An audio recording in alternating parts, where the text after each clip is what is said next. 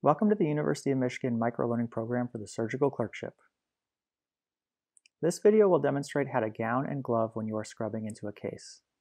We will show you the technique for drying off your hands and arms, donning the gown, gloving, and finally the spin and tie.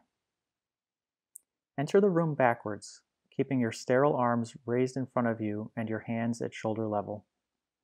The scrub tech will drape a sterile towel over one of your hands. Fold the towel over your other hand and pat the hand dry, then move sequentially down the forearm. Pick up the second dry half of the towel with your dry hand and repeat. Bend at the waist so the sterile towel doesn't touch your non-sterile scrubs and drop the towel in a green bin. Next, hold your arms out so the scrub tech can push your gown over your shoulders. Keep your fingertips within your gown sleeves. The scrub tech will show you your left glove first. It is okay if your fingers don't make it perfectly into the glove. Repeat with your right hand.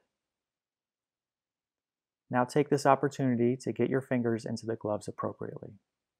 Here at Michigan, we left glove first, contrary to most other institutions. The outer gloves go on last via the same process. You can help the scrub tech by using the opposite hand to pull one side of the glove, as pictured here. To spin and tie, locate the card in the front of the gown. Detach the tie from the purple end, hand the card with your right hand and spin 360 degrees to your left, then re-grab the tie and tie your gown.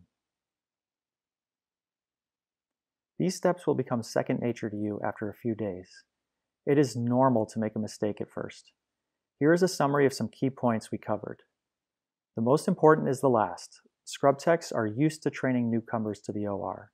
If you follow their lead and ask questions when you're unsure, you'll be all set to join the case.